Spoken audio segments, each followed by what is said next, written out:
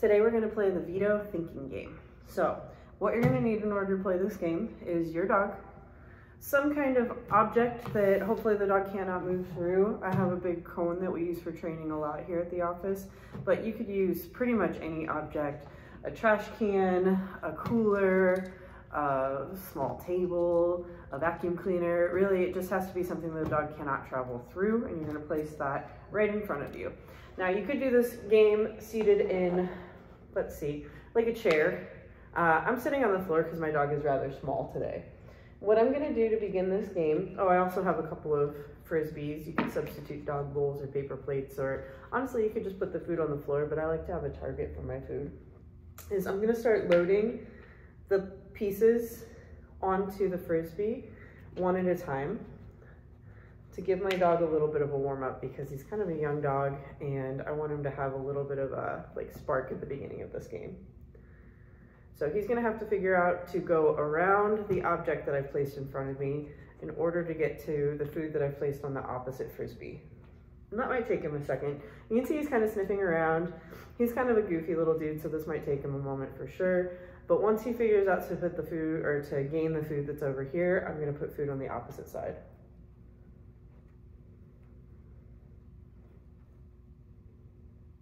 You good, bro?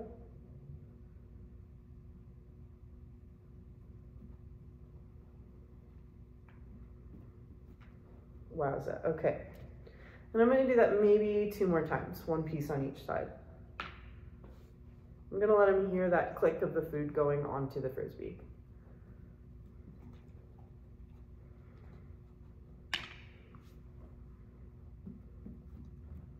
Oh boy. Now, I'm gonna stop helping him with the food on the Frisbee before he travels, and I'm gonna start only adding the food on the Frisbee after he travels. So at any point, if he decides to go towards the center, which is my marker here, I'm gonna put a piece of food on the opposite side. The other thing that I could do to just really subtly help my dog out is I can look in the direction that I want him to move.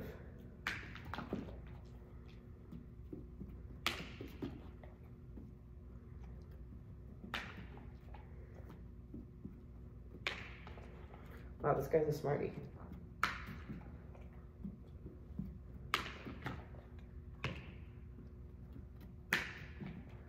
So this is gonna go quick with this little guy. So our next step, which I'm gonna go ahead and show to you because he's really kind of ramped up in speed, is that one of the times that he's out, I'm gonna move my cone out just a little bit. Still gonna kind of preload my hand with food, so that now he's traveling maybe an extra 5 inches around the cone.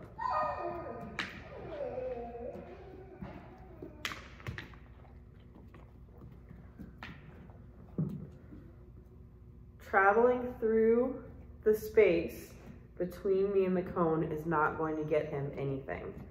So I've decided to move in an extra 5 or so inches, and now he is not getting anywhere with this game anymore. He's not getting any payout, and he's definitely still trying. He's really into the food, so he's gonna keep going and going.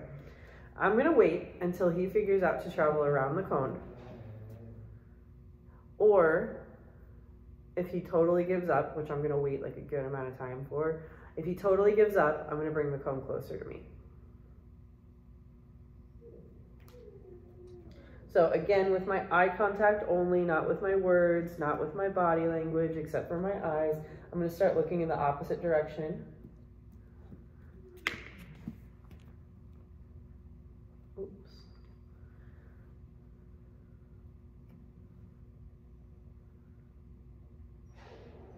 All right, I'm gonna go ahead and bring the cone closer to me. Just those 5 or 6 inches. Let's see what we got. That's it for him.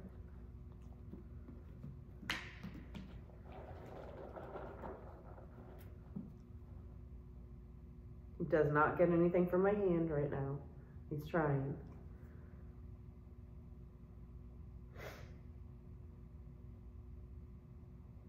I'm looking in the direction that's at the opposite side of the cone for him.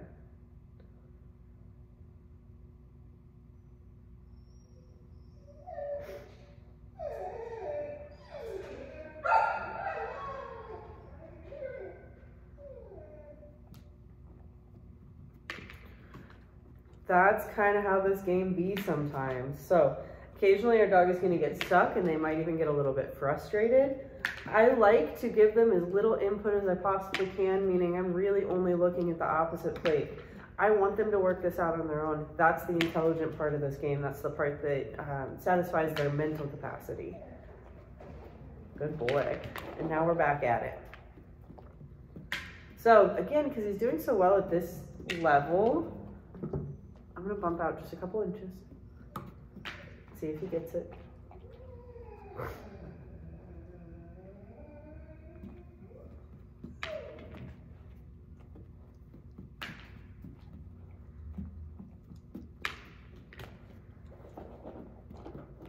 Good boy.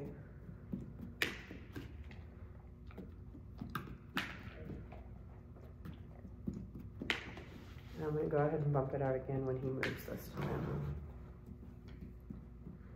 So cutting through gets nothing. Good boy.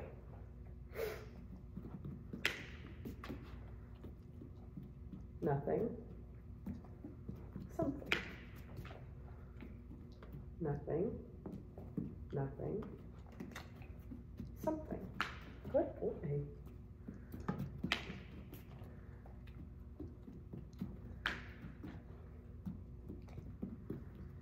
It's a really nice game to do if you really don't want to do a whole lot of thinking yourself, but you want your dog to do some thinking.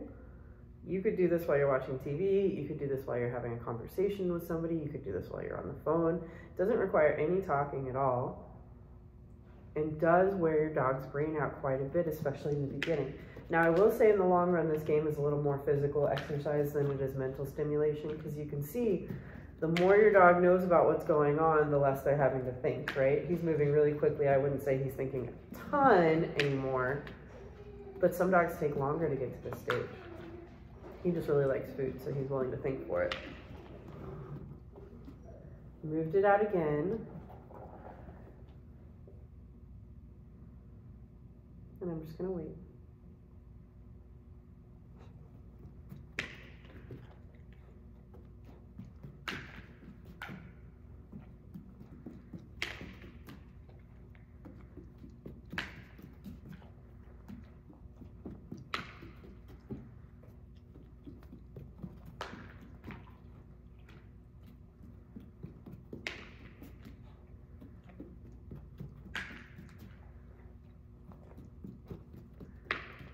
Good. Good boy. Last one. Yes. All right, and that is the Vito thinking game.